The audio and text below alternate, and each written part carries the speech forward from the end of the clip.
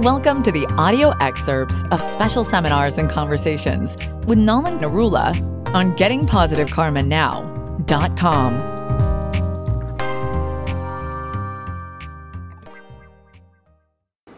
In the spiritual world, there are no consequences to karma. There are no binding consequences in the terms of coming down here and going through lifetime after lifetime. Birth, death, old age and disease doesn't exist in the spiritual sky. So that's not there. Transformations exist, but not birth, death, old age and disease. Transformations as in if Krishna desires to interact with you as a blade of grass, you will become grass. If he wants you to be a bumblebee, you will become a bumblebee. There's no birth and death. It's transformations only.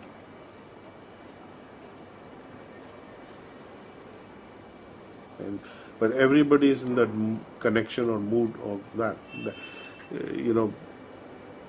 Serving for the pleasure of Krishna and then he serves for you also reciprocates that way.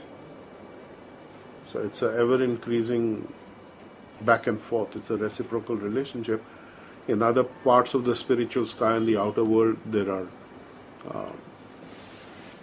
different types of relationships with the divine. There is the awe and reverence kind of relationship, which will get you to the various Vishnus and the Vishnu Tattva, which are expansions from Krishna, which are expanded to Balram. From Balram come all the other expansions of the male side. And then there is Radharani on the left side, and then other expansions are coming from her. So that's a different universe. It has different rules and laws. But one thing is for sure, birth, death, old age and suffering is not there. That's why it's called Vaikuntha. Vaikuntha Dham means where there is no kuntha, where there is no lamentation. It's lamentation free, also plastic free. Yeah? So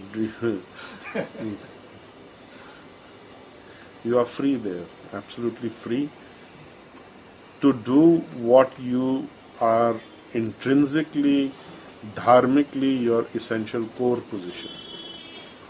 Your essential core position, either in this universe or the spiritual universe, is only one, which is that you are there to serve Krishna or the divine, the purpose of the divine. Here you are serving forcefully, you are made to serve. Dhakke kha kha ke. Huh? You are servant of everybody actually. Your family members, you are serving them. Your job, you are serving your company, your boss, your whoever, your co-workers. As parents, you are serving your children. As pet owners, you are serving your pets. So what makes you think you aren't a servant? You are a servant, either here or there. Better to be voluntary servant in the spiritual sky than this involuntary servitude. Is it not? Then give me an example where you are not a servant. One. Please, feel free to speak up.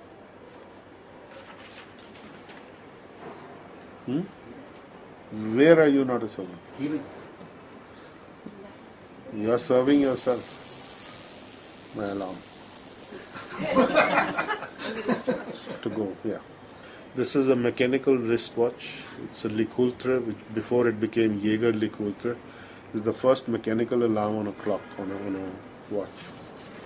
It's a wind-up watch. Very cute. Every 24 hours. No, you set the alarm. You can wind it up and it'll buzz whenever you want it to buzz. It's buzzing now. If I wind it, it'll buzz. It's like moments, a little bee. Huh? I'm sorry, you're saying just moments when you are enjoying yourself, maybe probably just watching a good movie. What are you enjoying? Who is enjoying? You're serving your false ego. And how do we get it? Get connected, as you said. You do your healing. So it's a good servant. Good service. Service you must do. That's the point. Are there levels of service also? Yes, of course. There are different levels of service. The levels of service are in the spiritual world. If you are serving something with a spiritual base, even here. So there is excellent, then there's very excellent, then there's most excellent, and then super most excellent. But they're all excellent. So this makes no difference. Okay. So, Does the interaction with the divine changes because of these levels? No, how- it's not. how This is just a relative thing. I mean, if something is excellent, I mean, what more can you say about it? It's just right for that person, for that soul, for that time and that place, and there is nothing better. If he is posted to a different position, then maybe he will interact differently. But it's all super excellent. I mean, it doesn't make any difference. It's not like the material world. It's very difficult to grasp when we are not having that experience or that practical understanding, because there is no reference to it in the material world. Exactly. There's no exact reference.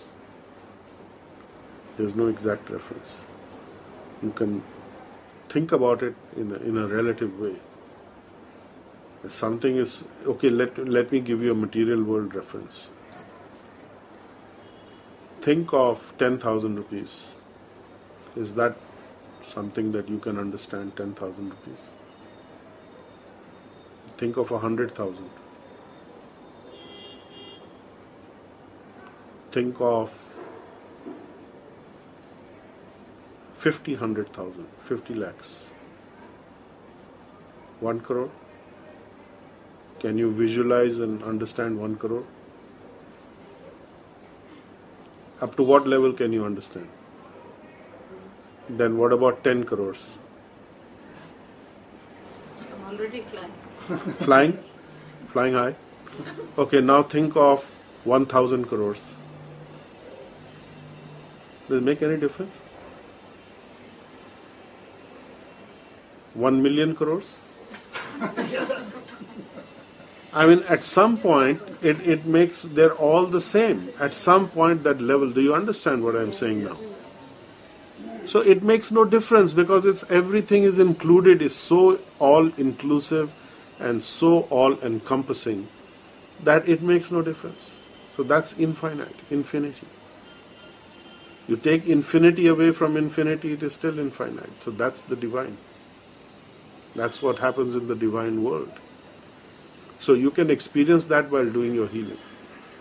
So you stay within the flow of healing and you will find infinity. You'll find the joy of infinity there.